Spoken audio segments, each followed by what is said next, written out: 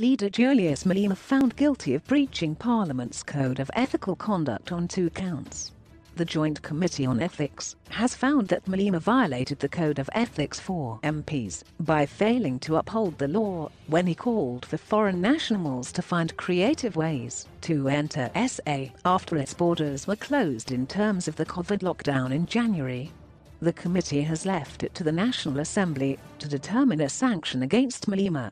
According to the code, Malema could be reprimanded by the House and/or have some of his salary docked. The Ethics Committee probed Malema on the matter following a complaint filed by ex-Chancellor leader Herman Mugabe. The committee also found that Malema had breached the Ethics Code in his questioning of Judge Keir Elias Jane during Judicial Service Commission (JSC) interviews in April.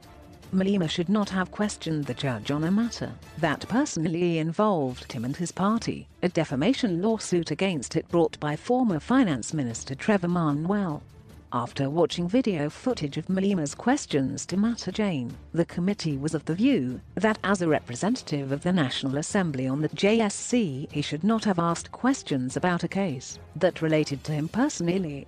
You are required to serve the interests of the public and not use the platform for your own interests, especially since the matter, at the time of the interview, was before a court of law, Ethics Committee Registrar Anthea Gordon wrote to Malema this week. In light of this, the committee found that you breached the code.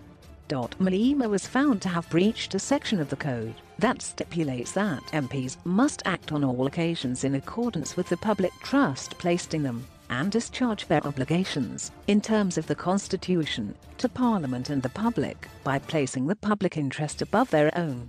Malema has until October 7 to submit written representation on a penalty or sanction. The Council for the Advancement of the South African Constitution (CASAC) laid a 3-part complaint about Malema's conduct during the interviews. On the other 2 complaints, the committee found that Malema's criticism of the Zondo Commission of Inquiry into state capture was allowed within the realm of politics, as many politicians express different sentiments on the Zondo Commission. It also found nothing wrong with his questioning, in which he suggested Judge Daya Pillay was a political activist aligned to a Pravin Gordhan faction. CASAC had taken issue with Malema saying the State Capture Commission, chaired by Acting Chief Justice Raymond Zondo, had a factional agenda and was protecting the white capitalist establishment. With regard to Malema's questions to Pillay, the committee considered your line of questioning to be within the interest of the public, Gordon informed Malema. Also, you did not accuse Judge Pillay of being a political activist, as you used the words, "I put it to you that I will argue in the closed session that you are a political activist," to which Judge Pillay replied, "No, I am not." The committee considering this to be fair, Gordon said. Malema was found to have breached the code for his call made in January to foreign nationals to find a creative way to enter SA if they were not allowed to get into the country through the border posts. So let the borders be opened, and if the gates are not going to be opened for SADC, the Southern African Development Community, fellow SADC people, please find a creative way. This is your home, your families are here, he told journalists.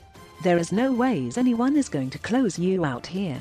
Lesotho and Free State are one thing, Mpumalanga and Swaziland are one thing, Northwest and Botswana are one thing, Limpopo and Zimbabwe are one thing. What is the point?